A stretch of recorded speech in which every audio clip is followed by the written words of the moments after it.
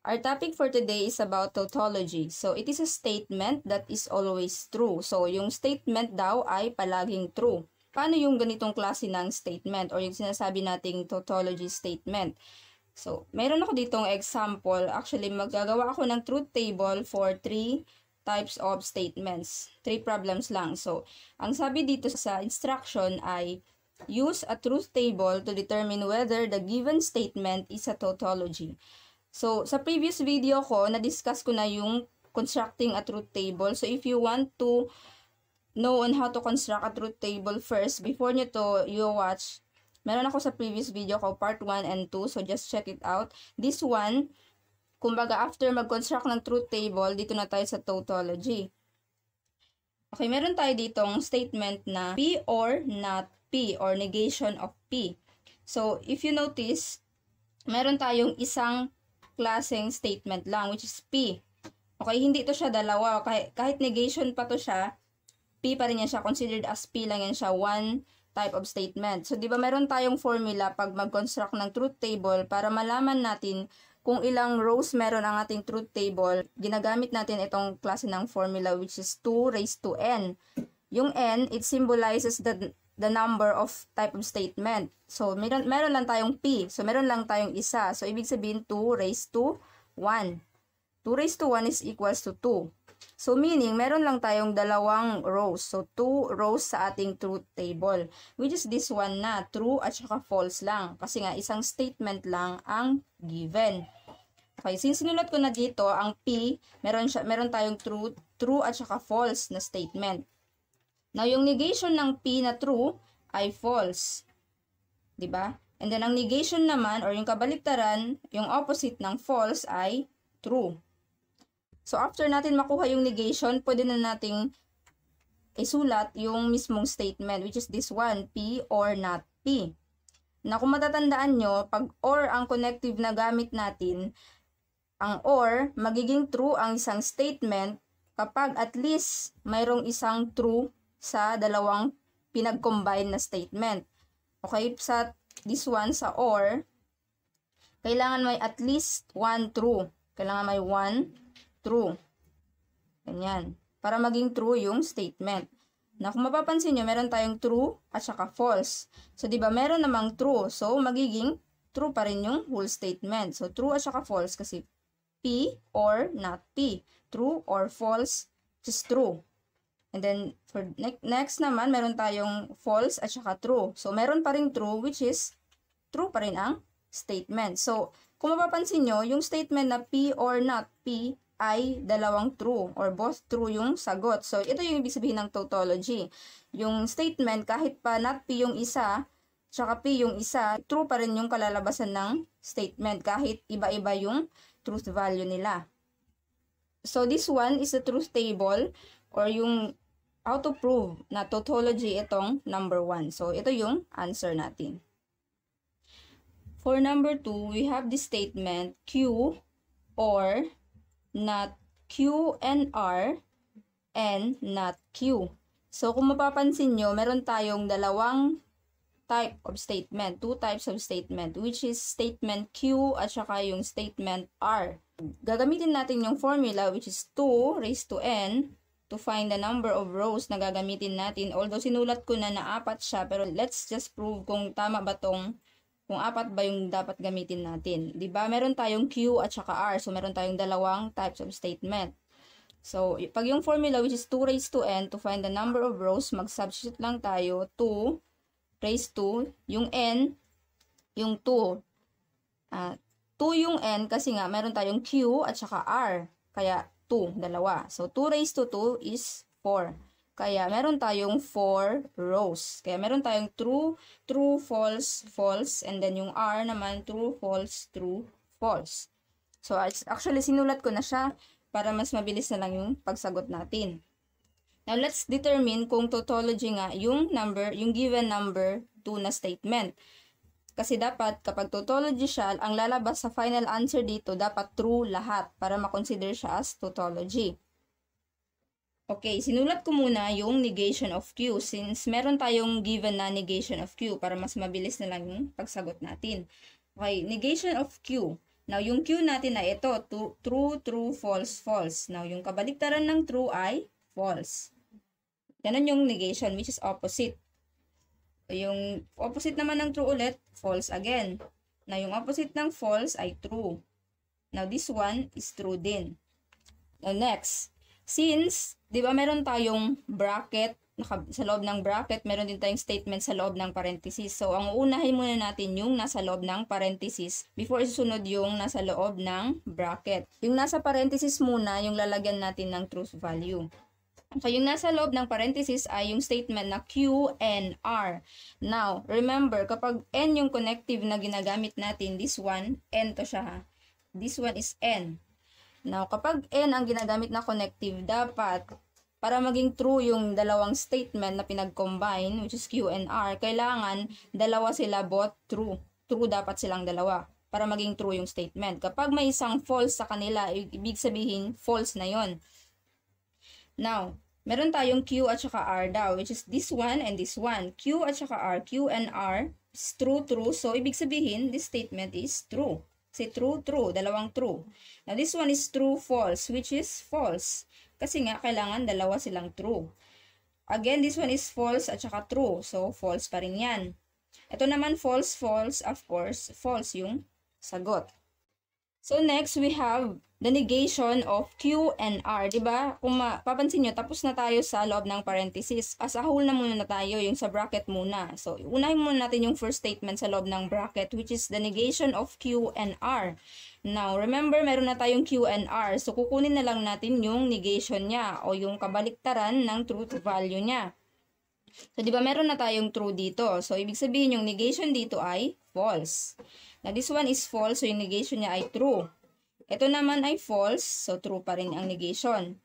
Same for this one, which is true ang negation. Now, next, di ba tapos na tayo dito sa isang statement sa loob ng bracket, which is not Q and R. So, yung ano naman, yung next na gagawin natin, itong sa loob na lahat ng bracket, kasama na tong N, not Q. So, kasama na yung negation of Q, which is this one na. Negation of Q and R, and not Q. Now, remember, ang ginamit na connective ulit dito ay N, which is this one, N.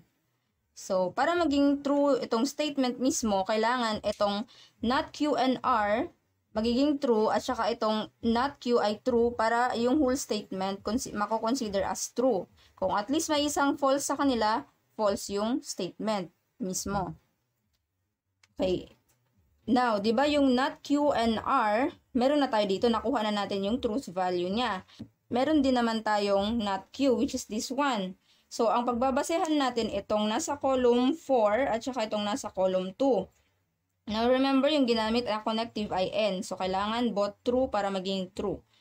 So, for first statement, meron tayong false and false. So, meaning false yung statement. This one naman, meron tayong true at saka false. So, false pa rin yan kasi dapat true silang dalawa para maging true. Which is ito na. True at saka true, kaya this one magiging true na ang statement. For last one naman, meron tayong true at saka true ulit. So, true pa rin ang statement. Now, we have our final statement, yung lahat na kabuuan na mismo. Since natapos na natin na-determine yung truth value nung nasa loob ng bracket, which is this one, false, false, true, true, isasama na natin yung sa loob, yung Q. Q or na mismo. This one is or na. Or na yung ginamit na connective dito sa labas, or. Now, yung or, kailangan at least mayroong isang true para yung whole statement ma-consider as true. So, dapat itong Q maging true or itong nasa loob ng bracket maging true para yung statement mismo, yung buong statement ay mako-consider na true. Okay. Let's start for this one. Di ba meron na tayong itong sa loob ng bracket, false, false, true, true. And then meron din naman tayong Q, which is true, true, false, false. So, meaning yung basis natin ay itong pang 5th column at saka itong Q na nasa 1st column. So, ang basis natin ay ito at saka ito.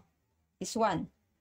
Na yung first statement natin, meron tayong true at saka false. Now, remember, or yung connective nila. So, true at saka false, true pa rin yan. Kasi at least may isang true.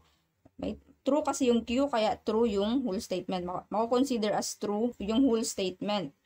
Now, next naman, meron tayong true at saka false. So, true pa rin yan kasi may isang true. Now, this one naman, pang third, meron tayong false at saka true, which is also true. Now, for last one, meron tayong false at saka true. True pa rin kasi may isang true nga, which is this one. Now, ito yung final answer natin, which is true, true, true, at saka true. So, apat na true, meaning this statement or yung number 2 na given statement ay tautology. So, ito yung pagbabasehan natin for if tautology ba or hindi, which is this one. Ito yung last na sagot natin. Itong apat na true. 4 true. So, this one is the truth table for number 2. So, for our last statement, meron tayong P or Q or not P or Q. So, ito yung given sa atin. Let's determine kung yung statement na to ay tautology or hindi ba. Okay, meron tayong dalawang type ng statement, which is statement P at saka yung statement Q. Now, remember, 2 raised to n yung formula, which is ganito. 2 raised to n is equals to 2 raised to 2. 2 yan kasi meron tayong Q at saka P. Kaya, yung n natin ay 2. 2 raised to 2 is 4. So, meaning we have 4 rows. So, which is this one na true, true, false, false. True, false, true, false for Q naman. Depende sa inyo actually kung paano nyo gawin yung truth table nyo. Meron akong tutorial about truth table. 2 method actually yun. So, this one is only the one method. Yung ginagamit ko to teach on how to construct a truth table. At saka paano mag-determine ng ganitong mga klaseng statement. Okay, sinulat ko dito yung not P kasi kasali yung not P dito para at least hindi tayo malito kapag i-consider natin yung buong statement. So, for not P, meron tayong true, true, false, false for P. So, yung not P ng first statement, di ba yung first statement natin ay true for P. So, yung negation niya ay false. Na yung next naman, false pa rin kasi true yan. So, yung false ngayon sa P, magiging true na sa not P. Na ang false ulit, magiging true ulit. So, meron tayong false, false, true, true sa ating not P na statement. Since wala namang bracket dito, we have only statements in a parenthesis. So, uunahin muna natin yung naunang parenthesis, which is this one, P or Q. So, which is, ito na, sinulat ko na, P or Q. Now, remember, yung connective na ginamit dito ay or, meaning, at least one true para maging true yung whole statement or yung statement na P or Q. Now, yung basis natin ay yung P at saka Q, which is this one, yung nasa first column.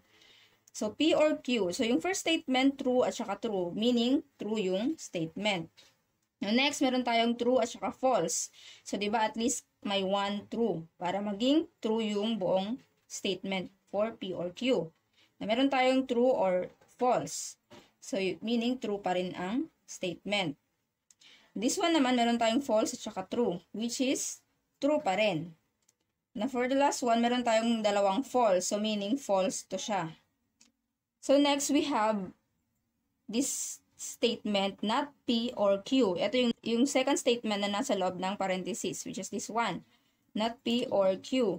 Yung ibig sabihin, yung basis natin, itong not P at saka itong Q. So, magkatabi lang sila actually, which is yung first column na Q at saka yung second column na not P. Now, yung connective na ginamit dito ay or again. So, yung or at least may one true para maging true. Not P or Q. Yung first statement natin ay false at saka true, meaning true ang statement. Kasi or yung connective natin. Next, meron tayong false, false. So, meaning this one is false. Kasi dalawa silang false, walang true kahit isa sa kanila, kaya false pa rin yung statement. The third statement naman, meron tayong true at saka true. So, which is true nga naman yung statement. Now, this one, meron tayong true at saka false. So, this one is considered also to be true kasi may isang true. Diba? Tapos na tayo. Inisa-isa natin yung first statement. Yung negation nasa loob ng dalawang parenthesis, which is this one na. Na pwede na natin isulat yung full statement mismo. Titignan natin kung tautology ba to o hindi. Depende sa magiging final answer dito sa pang fifth column, which is this one. 1, 2, 3, 4, 5. Fifth column. Okay. Ang ginamit na connective dito ay or. This one. Or to siya. Or. Same sa mga first na statement natin. So, lahat sila actually or yung ginamit na connective. Now, Since nakuha na natin yung P or Q, which is this one na nasa third column, at saka yung not P or Q na nasa fourth column, meaning yung basis natin itong dalawang to, which is ang third at saka yung nasa fourth column.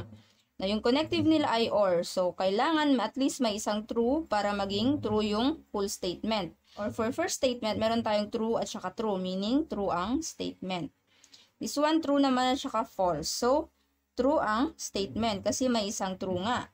For third statement naman, meron tayong true at saka true, which is also true. Yung statement mismo. Now, this one naman, meron tayong false at saka true. So, meaning true pa rin ang statement. So, kung mapapansin nyo, lahat ng statement ay true. So, ibig sabihin, this number 3 symbolic statement, meron tayong ay 4 na truth value, which is ibig sabihin nito ay tautology yung symbolic statement for number 3. So that's it for our tautology tutorial for today. I hope you've learned something. Thank you for watching.